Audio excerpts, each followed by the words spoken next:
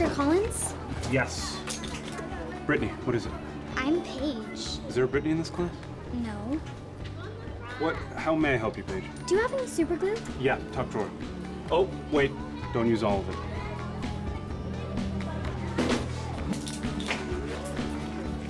Mr. Collins?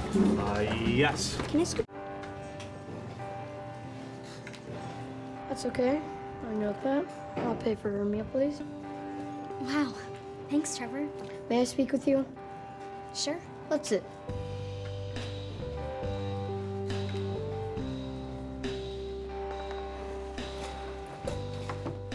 So what's up?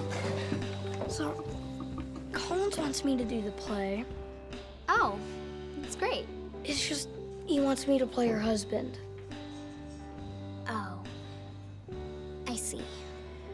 Guess I just wanted to say that I know our breakup was rough, but I really thought this 3 weeks together were really special, and I'd be honored to act with you. I just wanted to see how you felt. Well, I'm willing to be an adult about it if you are.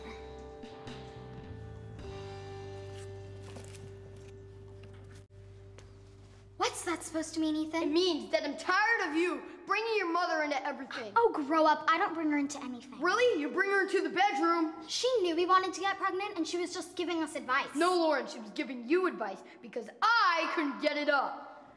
Oh, baby, you know I don't care. Paige, sorry. Stop just for a second. It's good. I think maybe you're not totally grasping the stakes of the scene. I'm a vegan. Okay, that's okay. Yeah, let's take 10, everyone. I can't hold this up on my own, Ethan. I need your help.